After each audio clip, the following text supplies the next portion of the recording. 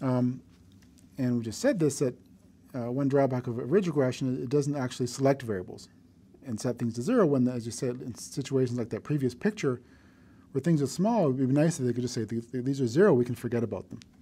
So the lasso is a more recent technique for shrinking coefficients in regression.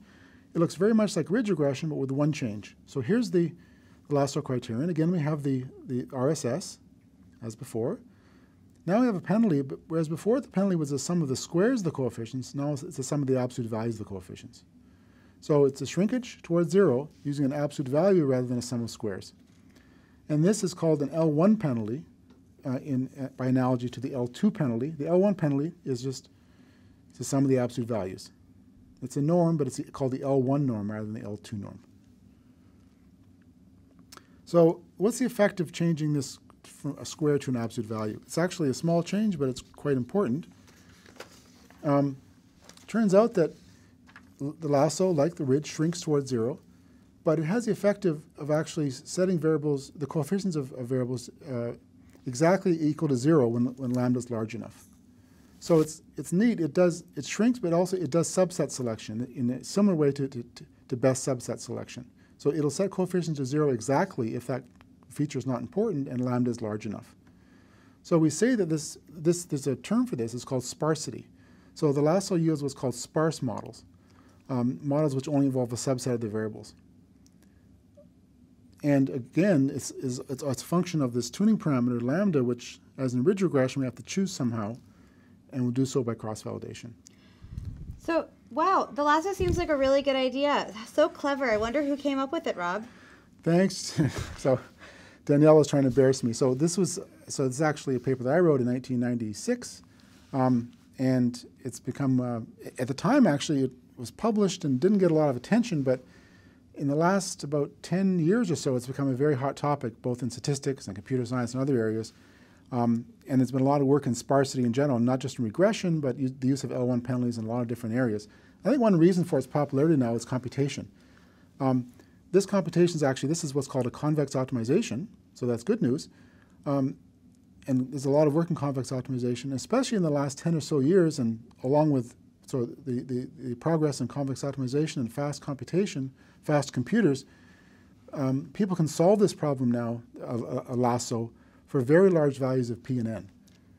And this has actually just been a fun thing that I've even seen. Like when I started grad school, you know, there was like one approach that statisticians were using to fit this model. And this was a famous paper that had just come out when I started, and it was written by Rob and Trevor and a few other people at Stanford in statistics. And then a new paper came out with a better idea, and then 20 more papers came out with better ideas for how to fit this model. And this has suddenly become something that anyone can solve on their laptop, no matter how big your data is, basically. And so it's just become an incredibly useful tool in a way that it even wasn't when I started grad school. So we'll talk about GLMNet, which is an R library, which we use a lot in this book and in the book and the course, and we'll show you how you can solve a problem solve the lasso using GLMNet in R. Again, where the numbers of variables might be in the tens of thousands, you can solve it on a standard desktop computer in less than a minute. So we'll talk about the computation later on in the course. But let's first see what it looks like in the same example now. So again, the credit data set, and we're plotting the standardized coefficients as a function of lambda for the lasso.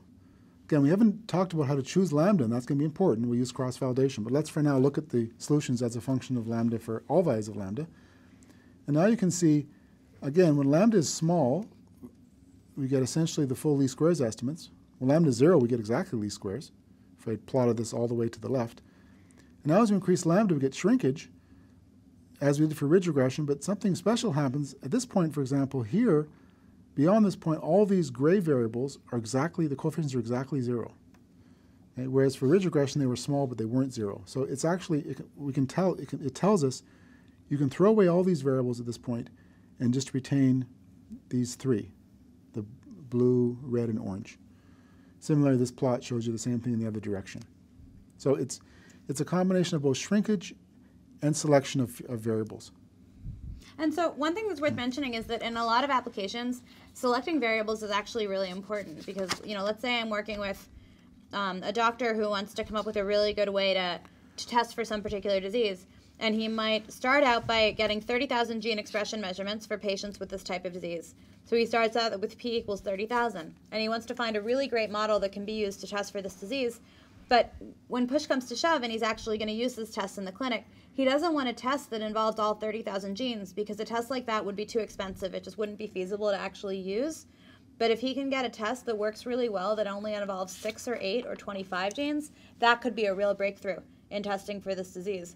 And so just from a practical perspective, the lasso is just hugely useful because it allows us to efficiently find these types of sparse models that involve just a really small subset of the features. You should be my personal salesman. You're doing a good job. But seriously, I mean, and Danielle is right. And I myself, I use the lasso in schools and projects here at the medical school. And it's very satisfying to apply it and to see it helping scientists to find the signal in their data and come up with interpretable subsets among the thousands of features they present to me. So at this point, it might seem like magic. Why is it that just using an absolute value penalty gives us the sparsity property? Why do we get exactly 0? And I'm going to show you that in a picture. So let's think about that. First of all, we can formulate the problem in an equivalent way rather than putting a penalty. Remember, before I had the RSS plus lambda times the sum of the absolute values. An equivalent way to say the lasso is to pose the lasso problem is to say minimize the RSS with a constraint, a budget on the total L1 norm of the coefficients. Okay, so this is an equivalent problem in the sense that if you give me a budget S, there's a lambda in the previous formulation that corresponds to the same problem, and vice versa.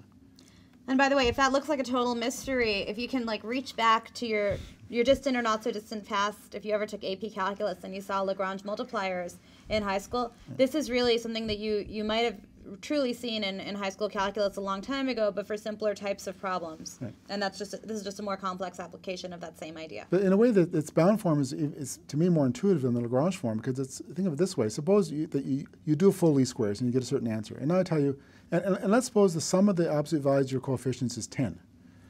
So you give me an answer, and I say, well, actually, I want to make your budget smaller. You've spent too much coefficient. So rather than 10, I want to give you a budget of maybe 5. So now I ask you to solve the same problem, but you're not allowed to use the coefficients as large as you want. The total budget you have is 5, and that's the bound here. So the lasso is giving you a budget on the total L1 norm that you can spend, and within that budget you have to fit as well as possible. And as that budget gets smaller and smaller, the coefficients get smaller and smaller. If the budget is 0, the coefficients have to be 0. If the budget is large enough, you're free to use full least squares. But in between, the budget's going to trade off the size of the coefficients with the fit. So I think it's quite an intuitive way of looking at these problems. For ridge regression, you get exactly the same analogy, but now the budget is in terms of the sum of squares. So again, this is equivalent to the Lagrange formulation for ridge regression we saw earlier.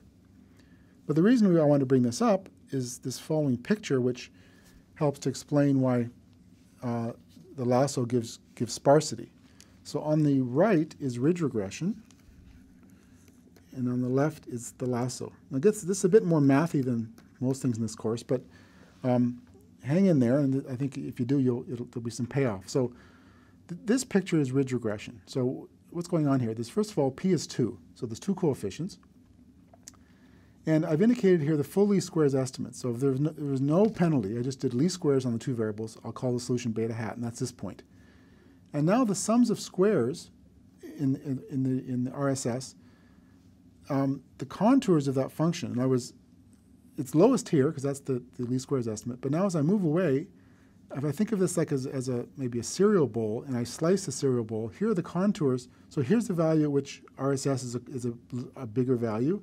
This next contour is a higher contour of RSS. So these are the contours of RSS as I move away from the minimum. Okay? And this is the constraint region. Remember, in ridge regression, and this formulation here says, you have a budget on the total sum of squares of the betas. So the budget is the radius of a circle, right? Here I have a fixed budget, and so in words, the ridge problem says, find me the first place these contours hit the constraint region. In other words, find me the smallest RSS you can get within the budget defined by this circle. That's ridge regression. And the solution in this picture is right here. So this is the ridge estimates for this budget and the data, this particular data, and the data is determining the shape of these contours and the location of beta hat. So ridge regression says, find me the first place the contours hit this constraint region, it's this solution. And you can see because the constraint region, the sum of squares, is a circle. This is where the sum of squares of beta 1 and beta 2 is less than a budget. It's a circle, right? And unless you're very lucky that you're not going to hit exactly at a place where one or the other is 0. Right? Now let's move over to the lasso. Same picture, least squares, same thing. The sum of squares function is the same, all the same up here, but the constraint region is now the sum of the absolute values. So rather than a circle, it's a diamond. A diamond has corners. So in this picture, I've hit this corner, and now I get a place where beta 1 hat is 0. Right? So here's the lasso estimate.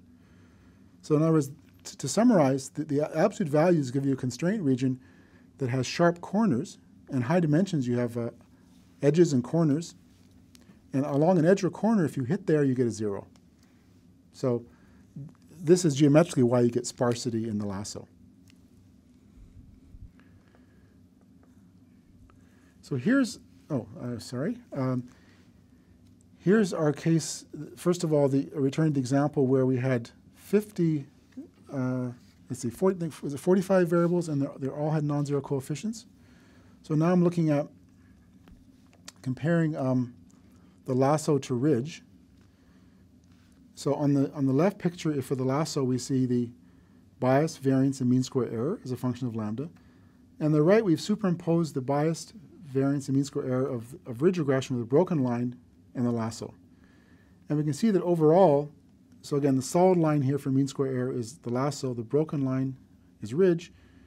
They're very similar. Ridge is a little better, perhaps, right? So we don't do much better. We don't do better at all with the lasso here. And the reason is that we've got, the true model is not sparse. The true model actually involves 45 variables, all of which have been given non-zero coefficients in the population. So it's not surprising that we don't do better than ridge in this case. And one thing we should mention is on this right-hand panel, the x-axis is something we haven't seen before, which is the r-squared on the training data. Right. And the reason we have that x-axis is because in this figure on the right-hand side, we're plotting both ridge regression and the lasso.